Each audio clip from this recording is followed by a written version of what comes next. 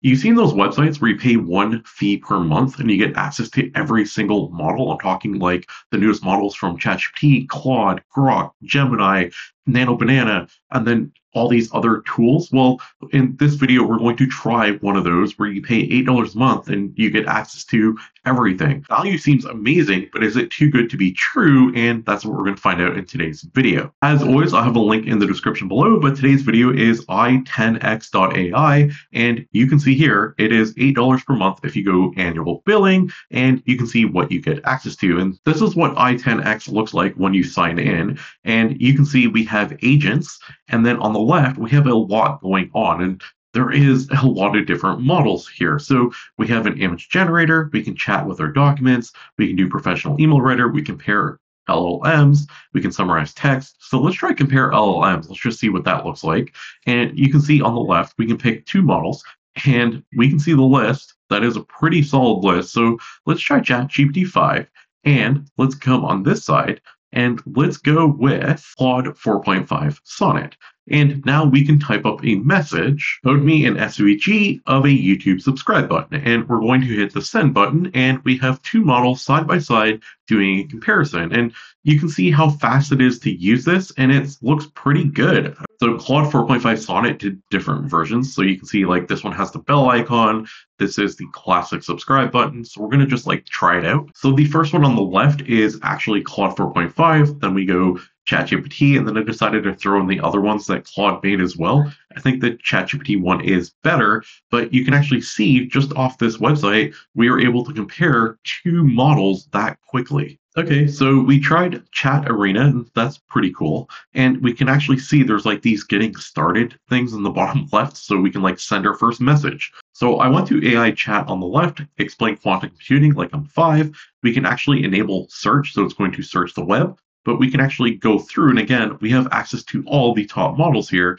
that we can use. So let's try this time around. Where is our Gemini? We're going to try Gemini 2.5 Pro with memory, with search. And I guess depending on which model you pick, there's going to be different options that pop up depending on what the model can support. So if we went to Grok 4, you can see we have attachments this time around rather than web search. So that's kind of cool. It literally changes based off whatever the model is, and that's kind of convenient. So let's try this one now, and we are using Gemini 2.5 Pro to give us the results, and it's going to have thinking, and I don't know if I enabled search now that I say that. So let's just do this again real quick, and we're going to go to AI chat. It's really simple. We can do that. We can enable search. And actually, see, this is where I went wrong last time. You can enable search. Search is enabled. Memory is disabled. And let's hit send.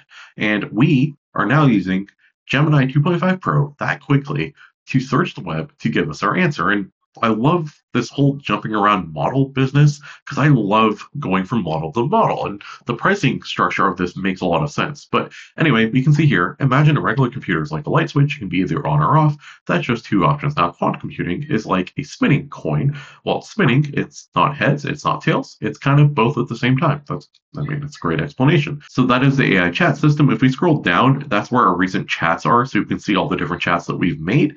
We can also click history, I guess, and we can actually see a history of all our different chats. We can also delete them if we don't want them in history. So chat is now gone. And I guess these three dots, you can also delete it from here. So that's pretty cool. So just off the onset, we have a very simple user interface where we can access all the different models and chat with them. And then the chat arena is to go model to model and do a comparison. We also have AI images. So if you're using AI Chat or AI Arena for $8 a month on the yearly plan, you can prompt it 5,000 times per month. But if you go to AI Image, this is where like the whole credit system comes into play. So you can actually see the cost of the run for Nano Banana, and we can actually see it at the top. We can see the number of reviews, and we can see information. If we flip, we can see how much this one costs, and I guess it's the same, but just for this model, we can actually see we have different options, and we can see all the different models that we have access to here. We can also see here, so we can see the intelligence of the model, and then we can see the speed of the model. So if we want to go fast, we can make a choice based off whatever it shows you. So that's kind of cool. So let's start with a prompt now, and we're going to use Nano Banana and say a cat swimming underwater. So let's hit generate image, and we are going to generate our image. So after we generate it, we have our image here of a cat swimming underwater, but let's say we want to quickly switch to GPT and see how that one looks. So again, we can just kind of scroll down, we're going to hit generate, and let's see what ChatGPT comes up with for our image. And you saw the Nano Banana one. Nano Banana is all the rage. It's the most popular model and probably the best model for image editing. I find it's like either the absolute best model or returns basically nothing. There's no real in between. It's either really good or really, really bad. This model here is taking its time, and it does have a 2, but that looks really good as well. Let me know in the comments below which cat looks better. But you can see we are able to quickly jump between models and try different images based off our models, and it's really, really easy. You can see our balance is kind of changing.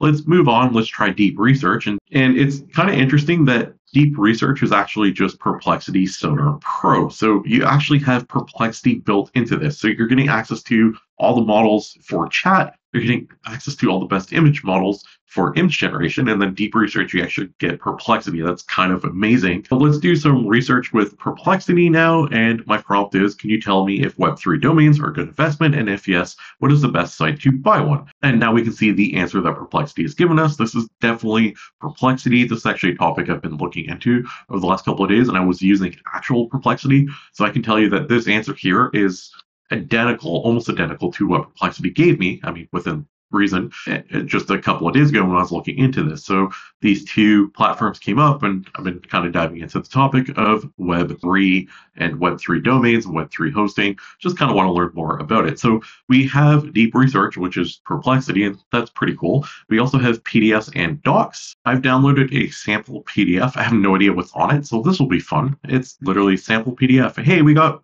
confetti flying. We've finished our little checklist. We finished our quests. So we have a PDF that consists of 3 pages and explore the various themes, including the nature of length and the Latin phrase. So it tells us kind of what's about this PDF. So can you summarize it with 4 bullet points? And again, this is going to use credits while we're talking to our PDF. So now that I say that, I'm actually kind of curious. So this is 10 credits per query, and I want to see what kind of credits you're getting here. So we get 2,500 credits, and this is going to use 10 of them. So it's pretty reasonable if you want to use this to talk to PDFs or do image generation, which again, it's like 30 credits, and you're getting 2,500. So it's a pretty good deal. And we can actually see our summary here. So we have our 4 bullet points, 1, 2, 3, 4. It's all good.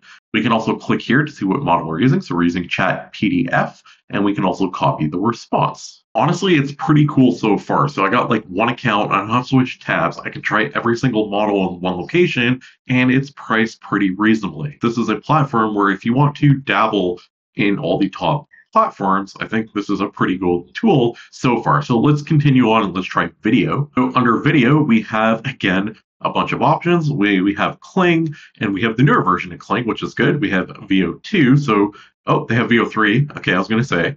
And we have Mini Max. So let's try VO3 and give it a prompt. So our prompt is, a crowd is chanting, subscribe to Franklin AI. We can also add an image. We can change the resolution if we want. So we go up to 1080p.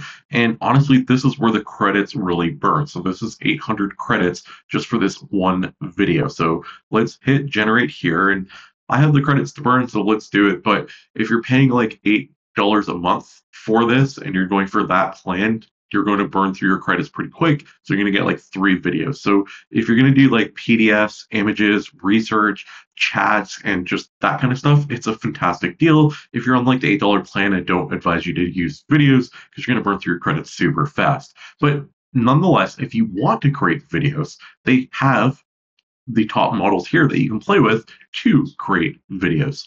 And again, this should be VO3, so we should have audio. With our video, it should look really good, and we should have our crowd chanting. OGI! Subscribe! Subscribe to Franklin AI. OGI! Whoa! Subscribe to Franklin AI. That's amazing. So there's a lot going on just there. That's a lot of different things you can do. And then I realized there's this whole Discover tab, and we can actually search for agents that already exist. So say we want to do an image and editing generation, we can actually scroll through and you can see there is a load more, and this will just go through kind of forever. There's literally so many different things. If we want to do marketing and SEO, they have something for you. They kind of have something for everyone. So if you're want to use it for marketing, business, whatever you want to use it for, they will have something for you. So say we want to use this AI copy editor. We can literally click this. This is an agent that someone made or they made, I10X AI made, and we can actually create marketing copy for SEO optimization. So we can actually write a message, and now we can use this for SEO for a marketing business. They also have on the left, if they can't find what you want under the Discover tab, which I don't know how you couldn't, they have a Create Agent button. And now we can actually go through and create our own agent. So we can actually see all the different models that they have here, and we can create an agent to do whatever we want. So let's try Nano Banana here. So we're going to create an agent. We're going to pick a category, and let's pick creative and fun. Let's give it a name, and we're going to call it Grillify, and then we're going to give it a description. I'm going to paste in this prompt here that I have, and it says to transfer the user's request, and it just kind of goes on to explain what we want it to do. We can also make the agent public or not. So I guess I was right. It's not just i10x.ai putting up agents there, but it's like everyone, a community collection, which is really cool. And then we can add an image. So there's our agent. We can hit publish, and we now have our own agent that has to go under review, and guess they have to review it for it to go public. But now other people can actually use our agent. In the meantime, we can go to the Discover, we can hit Creative and Fun, and just try one of the many things that are on here. And how about this one here, which is a meme generator from text. So we can say, hey, make a meme working from a bed during a Zoom call, or whatever we want. A meme about trying to edit a YouTube video, we're going to hit send, and now we're going to wait for the agent to work. And we can see here the layout description, the caption, and it just kind of gave us information. I wonder if we can turn this into an image. Well, guess what? Right on this tool, we can copy this. We're going to go to AI image. We're going to paste this in. I have no idea what it's going to do because it's not really made. We didn't really give it a great prompt, but anyway, let's see what it comes up with. Let's see what it does. All right, let's open this up in a new tab so you can see it a little bit better. And it says, me trying to edit my YouTube video, hours of scrolling through stock sound effects and transitions, actual progress on the edits. So like my actual progress is like behind me, but I'm just kind of scrolling through, and all the stock sound effects and transitions look really cool, but I haven't actually done any work. So it does make sense. That's actually pretty good. And then it says, me, I swear, this will only take an hour. And then 3 hours later, I'm still looking for the perfect swoosh sound effect. It's actually pretty good. And it's really cool because we did this all on one website, one login, one account, and then it just all kind of worked. Love to know your thoughts on this. Do you like the idea of like one login with all the tools in one location, or do you still prefer like the method of subscribing to each individual one, depending on whatever they are offering there? So let me know in the comments below. Love to know what you always think. Don't forget to subscribe. I cover AI on a daily basis. Like the video if you enjoyed it, because it tells the algorithm, hey, I like this kind of content. I want to see more of it. Thanks for watching, and I'll see you tomorrow with another AI video.